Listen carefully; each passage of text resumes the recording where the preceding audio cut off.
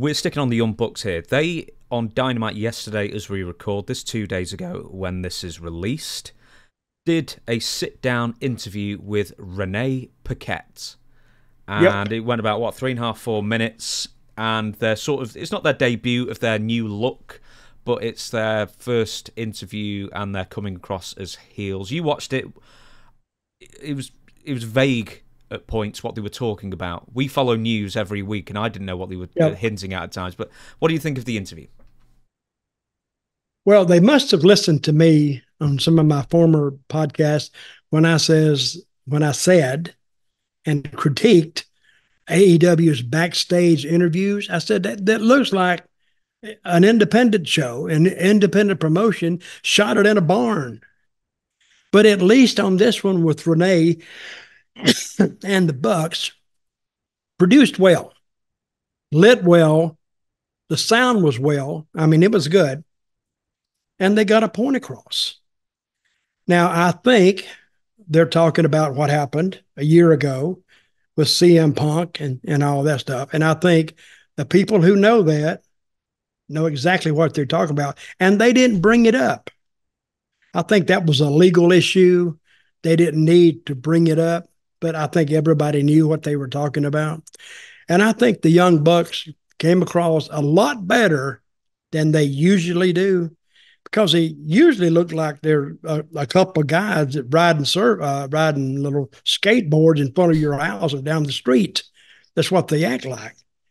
But you can't get anybody to believe that they're serious contenders to beat anybody up.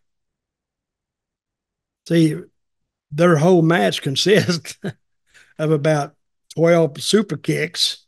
I mean, you can count them. 1, 2, 3, 4.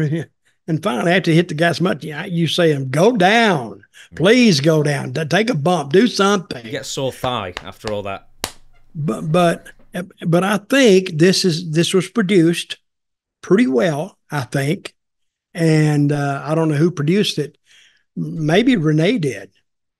But they got their point across and got up and left.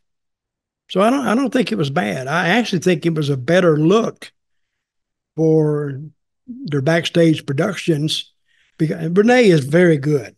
She's very, very good. And I thought it was good. And sometimes I don't put over AEW that much, but it was a good interview. I did have a bit. Of course, me and you would have made it better if we'd have of course, yeah. See, am I Renee or am I one of the Bucks? You be one of the Bucks. That's I'll be Renee. Good. I like to look. I want to cross my legs. Yeah, is what I want. Short skirt. I can imagine. Yeah. I had a bit of a different takeaway from this, and the Bucks, if you listen closely, they make mention of, and this came across as very WCW, is that when we started AEW, it was all sunshine and rainbows, we had a vision. Yes. And then they basically say, in more recent times, AEW has lost their way. And this is what WCW used to do from 1999 when it started going down the pan, is even on commentary, they used to say, we need to get WCW back on top, we need to improve WCW. It's like, why would you say that on screen? Because now you're giving the sort of viewer, the listener, person who's picking up on this kind of thing, the idea that, hey, maybe AEW isn't as good as it used to be. Or, yes, it has changed. Or, it's one of those things that jarred me when I heard it. Well, see, one of the things AEW was original. Well, not original, because there's nothing original about wrestling hardly anymore. Well, they are a few things. Toni Storm's one of them. And we'll talk about her a little bit later. But I think what they were announcing is we're no longer in the market for the talent from WWE. We're not going to pay out the big money. I think Tony has finally realized that signing Edge didn't have any concrete effect on the ratings or the attendance, really. They know him, but I think just bringing over guys for the sake of bringing them over, yeah, you got them. Okay, now what you going to do with them? But I think that was their way of announcing we're no longer in the market for that. We're going to do our own stuff. And I'd like that AEW do their own stuff, but yet at the same time, they take these guys who have a ton of talent, but yet at the same time, they don't teach them the main thing of how to draw money, and that's character. That's how to do an interview, how to walk, how to do this. It's the little things that you see the veterans do and you don't notice it, but you do notice it. But you take some of those guys, they sound like they're so like the third month in wrestling school. They go to, and now you got to start somewhere. But I remember who told me this. I remember who was one of the New Days. What was his name? Xavier Woods, Big E. Xavier Woods. He was in. I think he was in. Before NXT, they had like an Atlanta training camp. No, I think he may have been talking about NXT. They have a room there where you can go in and just do interviews on your own and then look at it back. And he said he spent more time in that room than he did in the ring, which was smart, actually, because he was developing a character that people can relate to. See, wrestlers are no more than physical comedians. You know, they try to see, a comedian tries to tell a joke that lands. You know, he gets a pop out of the crowd. Well, wrestlers try to do a move that lands. People go. I remember I used to, and I'm gonna do a little Barry Horowitz now. I'm gonna pat myself on the back. I used to do the short clothesline because nobody had seen it. And it was easy to take. And I'm thinking, why hasn't anybody come up with this before? So I would do it. And if the guy, of course, you couldn't do it to everybody, but you do it to a guy that could, really take a good bump, bam. And the people would go, because it was so quick and so sudden, it shocked them a little bit. And I remember doing it with Jake the Snake. And they said it was his first match. We was in Fort Worth, Texas. And I did it to Jake, and he took a hell of a bump, and the people responded.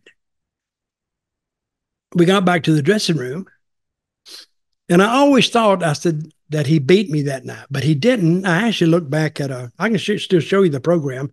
We did a Broadway. We went 15 minutes Broadway, and a Broadway meant that you went through. You went to the time limit draw. And Jake come up to me, hey, man. He said, I like that clothesline you gave me. I said, oh, thanks. He says, that's a good one. He says, I'm stealing it. And he stole it right then and there. But at least he told me he took it. So now, then when Jake would get in there and do that short clothesline, then the people would see me do it. And the people say, hey, your clothesline is almost as good as Jake's. You took it from Jake, right? And too long a story to say, no, it's actually reversed. So I just said, yeah, I took it from Jake. But that's what the guys need to work on in AEW is their character, their personality to set themselves apart. We're all doing wrestling, but why can't a guy, and we're going to talk about this a little later, Samoa Joe don't do a lot of stuff, but he's over. And we'll talk about him in a minute. Mm-hmm. And his interviews are good, though. You believe his interviews because he talks sensibly. He talks in a fashion that makes sense. And when you think about it, you say, yeah, he does have a point. And he talks about it in such a way, he doesn't really downgrade the fan. Now, the Bucks were trying to downgrade the fans, not trying to do that. And it kind of somehow worked.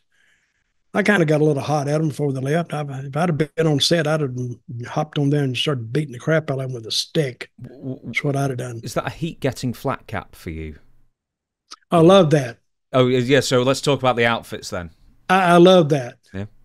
And I love the shoes, no socks. Love that. You know, they got that look going on, which it gets heat. It gets heat, I think. I think it does. You say, look at that son of a. And when's the last time you saw somebody look like that? Do you know? Do you know when it was? And I'll tell you, is when Ric Flair and Dusty Rhodes had a face-off, and Ric Flair was dressed exactly the same way with like this sort of color thing, and he had a flat cap, and it's a really famous one where Dusty Rhodes goes, "I'm just going to take that ugly hat off your head," and then he throws it away, and then they have a big fight. But yeah, I think it's an homage to Ric Flair 40 years if earlier. If you had to say an era in history, where would that hat be from? The 50s? Oh, I don't know. 60s? It wasn't in the 70s and 80s. I know that. No, it's with the little mustache as well. It's almost like a spiv kind of. Oh, yeah. It's almost like 40s, an Earl Flynn. Yeah. The Earl Flynn. Yeah, like a 30s kind of thing going on. Yeah. That's probably where it was from. I was going to say, like, he's doing the open chest thing as well, but he has no chest hair. I think that should be illegal unless you have chest hair and a nice medallion. I could do that. Oh, and I actually put my suit on backwards and just show my back hair.